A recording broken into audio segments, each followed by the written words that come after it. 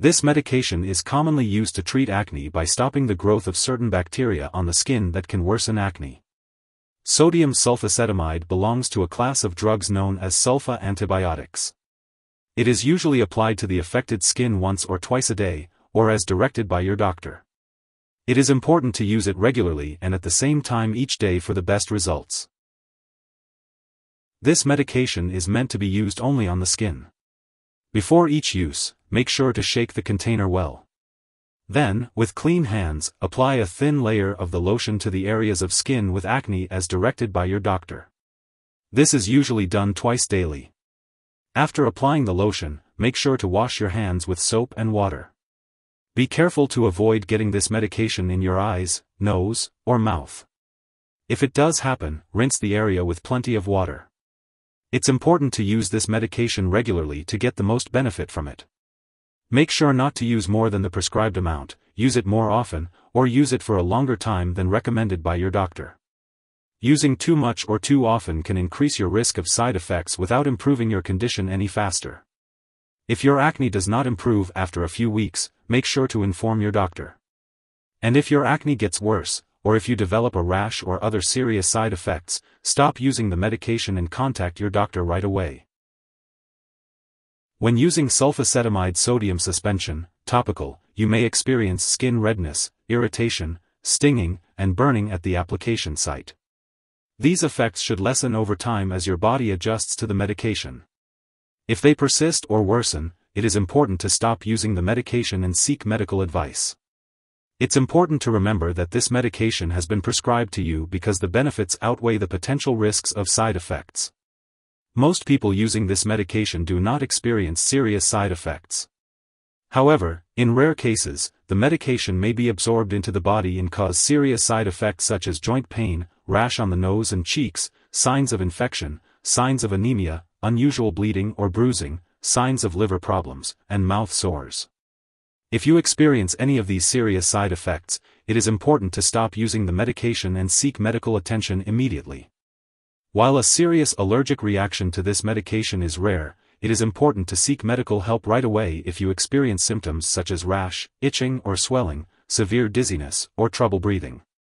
If you notice any other effects not listed here, make sure to contact your doctor or pharmacist. And if you are in the US, you can report any side effects to the FDA at 1-800-FDA-1088 or at www.fda.gov/medwatch. In Canada, you can report side effects to Health Canada at 1-866-234-2345. Before using sulfacetamide sodium suspension, topical, it's important to discuss any allergies you may have with your doctor or pharmacist. This medication may contain inactive ingredients that could cause allergic reactions. Make sure to inform your doctor about any areas of skin near where the product will be applied that are cut, scraped, burned, or infected, as injured skin may absorb more of the product and increase the chance of serious side effects. It's also important to inform your doctor about all the products you use, including prescription drugs, non-prescription drugs, and herbal products, before having surgery. If you are pregnant, only use this medication when clearly needed and discuss the risks and benefits with your doctor. It's also important to consult your doctor before using this medication while breastfeeding, as it is unknown if the drug passes into breast milk. When using sulfacetamide sodium suspension, topical, it's important to be aware of potential drug interactions that could affect how the medication works or increase the risk of serious side effects. It's essential to keep a list of all the products you use, including prescription and non-prescription drugs, as well as herbal products, and share this with your doctor and pharmacist. This will help them to determine if there are any potential interactions to be aware of. Additionally, it's crucial not to start, stop, or change the dosage of any medicines without first consulting your doctor. One specific product that may interact with sulfacetamide sodium suspension, topical, is skin products containing silver. It's important to be cautious and seek advice from your healthcare provider if you are using any of these products while also using sulfacetamide sodium suspension, topical. If this medication is accidentally ingested, it can be dangerous. If someone takes too much and experiences severe symptoms like fainting or difficulty breathing, it's important to seek immediate medical help. In the US, you can call your local poison control center at 1-800-222-1222. In Canada, you can reach out to a provincial poison control center for assistance. It's important to use sulfacetamide sodium suspension, topical only as directed by your healthcare provider. This medication should not be shared with others. Make sure to keep all your medical appointments to monitor your progress and any potential side effects. This will help ensure that you are getting the most benefit from this medication. Remember to follow your doctor's instructions carefully and ask any questions you may have about the proper use of this medication. If you forget to use the medication, use it as soon as you remember.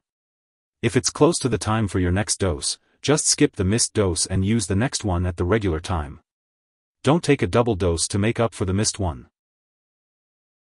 Make sure to store sulfacetamide sodium suspension, topical at room temperature and away from children and pets.